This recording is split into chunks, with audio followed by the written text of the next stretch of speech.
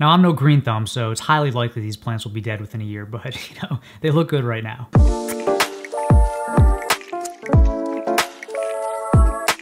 What's up guys, my name is Brock, you're watching The Modest Man, and today I want to show you my new apartment. I moved to New York City. I've always wanted to live here at least once in my life, and recently I finally had the chance to make that happen. Now, I only had a couple of days to look for a place, and I don't think I could have found this place without a broker, so I had a great broker, and if you need somebody, let me know and I'll hook you up. I am in the Upper East Side neighborhood, just a short walk to the Met Museum and Central Park. It's a really cool neighborhood. It's got plenty of, bars and restaurants, but it's a little quieter than some other neighborhoods. The apartment is a studio with lots of exposed brick and just enough space for me to live and work out of. Now you're probably wondering what the rent is, right? You watch these apartment tour videos and it's always annoying when they don't tell you how much they pay and you just want to know. So I'll tell you, it's $23.95 a month. That's not including utilities, so it's closer to $2,500 a month.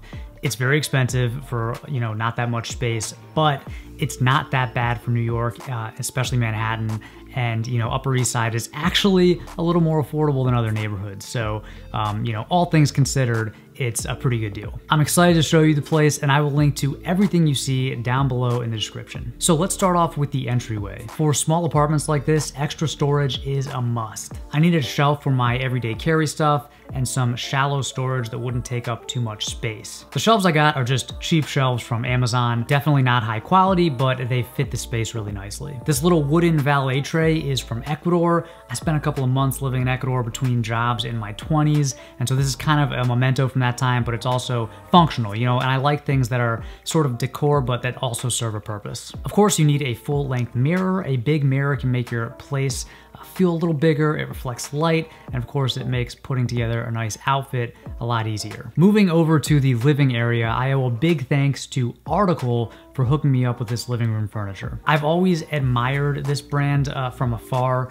and I've always had my eye on a couple of things, so I was thrilled when they offered to send me a sofa and a couple of other things for this new apartment. This is the Anton 74-inch sofa in gravel gray. It's bigger than a love seat, but smaller than a full-size couch, so it's perfect for this space. It's super comfortable whether you're sitting on it or lying down, and I actually find myself spending quite a bit of time on this sofa. This gray fabric is very durable and it'll fit in with any place, any color scheme, any kind of vibe that you're going for. It's a nice neutral color that's gonna work. The coffee table is also a great size for a smaller apartment.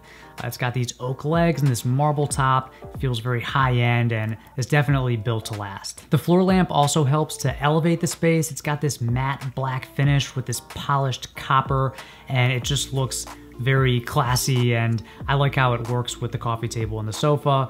Definitely adds a nice touch to the room. I keep Philips Hue light bulbs in there so I can change the color and the intensity of the light from my phone. So, during the day, I'll keep it on like a daylight setting, and then at night, I'll put it on a softer, more yellow light when I'm just relaxing and winding down. I got these Hue lights from my dad. He loves these things. Every time I go back to my parents' house, there are more Hue lights. Like the bathrooms have Hue lights, the garage has Hue lights.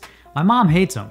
I feel like in general, women aren't as into these types of lights as men are, but my dad loves them, and I gotta say, I kinda love them too. And finally, this hand-woven rug is in sort of a natural vanilla color. It's very, very soft, feels great, especially with bare feet on. It's a great rug, and I think it really ties the room together. Of course, I will link to all of these Article pieces down below in the description, so if you're in need of some furniture or a rug or a lamp or anything else, definitely go check out Article. Moving on to the kitchen area, I got these acrylic stools off of Craigslist. They were super cheap. I like that they're clear so they don't take up much visual space. They have a small physical footprint as well. They swivel, they're adjustable, and this is a really nice spot to sit and eat breakfast. I don't really have room for an actual table, so I'm glad this apartment came with like a breakfast counter. Believe it or not, this is a pretty good sized kitchen for a Manhattan studio. It has an actual fridge, not a little half fridge. It's got a gas range. To be honest, I don't cook a whole lot. I mostly just toast stuff and make coffee. But when I do cook and when I do need the counter space, I do have some counter space with this island, and then there's, you know, plenty of storage cabinets. And I found that with these places, there's no storage, you know, so you really use every square inch of cabinet. So I'm utilizing all the kitchen cabinets, and yeah, this kitchen is plenty for what I need. The bathroom is pretty standard. I got the smallest bath mat that I could find. It's from Pottery Barn, and I'll link to that down below as well. In the shower, I've got some old favorites as well as some new products that I'm testing out. I've got my Native body wash, got some Pete and Pedro, and some Beard Brand shampoo and conditioner, got some Matte for Men. I find that I kind of stick with the stuff that I like, and then I also always try new stuff just to make sure I know what's out there and to see if there's anything that's worth recommending to you guys. I love that this bathroom has really bright lights, a lot of lighting, and a lot of mirrors. There's no windows in here, so it's nice that you have that bright light. And then there's plenty of storage behind the mirrors as well. So that's nice because, you know, I'm always getting these samples to test out, and I just need somewhere to keep all this stuff. Back into the main room, I've got a nice big closet to keep all my stuff, plenty of hanging storage, and I've got these 2 small shoe racks that I took from my old place, and it's just enough space. I mean, I have it, you know, packed. Crazy thing is I got rid of a bunch of stuff before moving, and I still feel like I have so much, but I feel like you kind of fill up the space that you have, and my last place was a 3-bedroom house, so definitely had to pare down a little bit when I moved to New York. Across the room, over this sort of faux fireplace, I've got my keyboard. I grew up playing piano. I don't play as much as I should now, but I do tickle the ivories every now and then, especially around the holidays.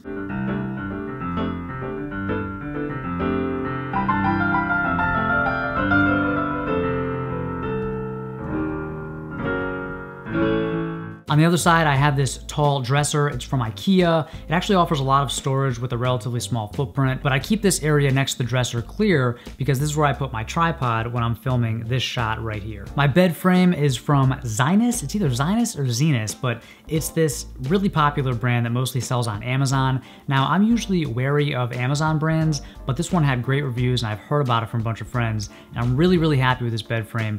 Crazy value for the price, super easy to put together, and I'm just very happy with it. Of course, I'll link to that bed frame down below in the description. I did get the higher version, the 12-inch one, because I needed some extra storage space for like storage bins and like off-season clothes under the bed. So, you know, a lower bed might look cooler, but it just makes practical sense to have some storage underneath the bed. The mattress is from Allswell, which is actually owned by Walmart. It's like Walmart's answer to Casper.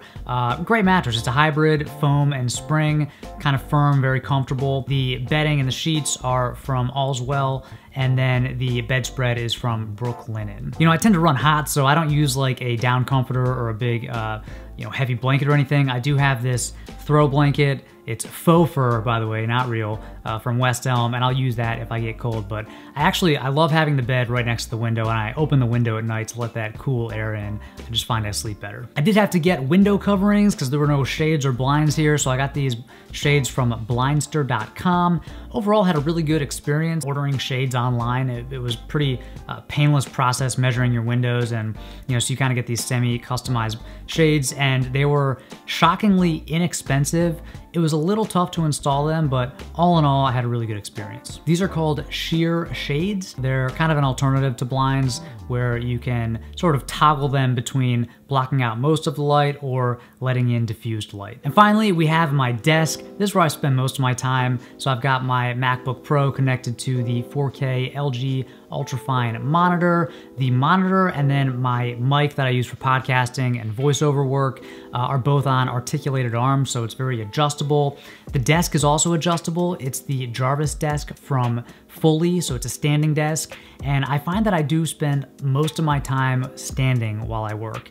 And so that's why I actually got rid of my desk chair. And then when I do want to sit, I just pull in my stool from the keyboard and I sit down for a while, but I really prefer standing. I've had this desk for a few years now and I really, really like it. I really think it's totally worth every penny. And not having a super comfortable desk chair tends to keep me on my feet. So I'm not saying you should stand all day. I think you should switch it up, but you definitely shouldn't sit all day. And of course, no space is complete without a few plants. I actually ordered these online, I think from Amazon, and I didn't expect much, but they showed up in pretty decent shape. The succulents were a little rough, but for the most part, I think they're gonna be fine. And really, I mean, if there's one thing you can do to enhance any room, it's just add a plant or add 3 plants. It really just elevates the space and makes it feel a lot better. Now, I'm no green thumb, so it's highly likely these plants will be dead within a year, but they look good right now. Overall, I'm really happy with this space. I'm sure I'll continue to tweak it a little bit as I spend more time here, but I really enjoy working here. I really enjoy coming back here after a long day in the city. And speaking of the city, New York has been amazing so far. Like, there are so many cool people to connect with here. Some old friends that I've had for a long time that live here that I get to hang out with more. There's always someone to shoot photos with, and there's just an energy in this city. There's this hustle and this drive that I really haven't felt anywhere else. During my time here in New York, I will be doing some in-person meetups, so make sure you follow me on Instagram at ModestManStyle. And also, living here, I've run into a couple of you on the street, which is really, really cool. So if you do see me out there, please stop and say hi. I hope you enjoyed this apartment tour video. Like I mentioned, everything that you saw will be linked to down below in the description, so definitely check that out. Thank you as always for watching, and until next time, stay stylish.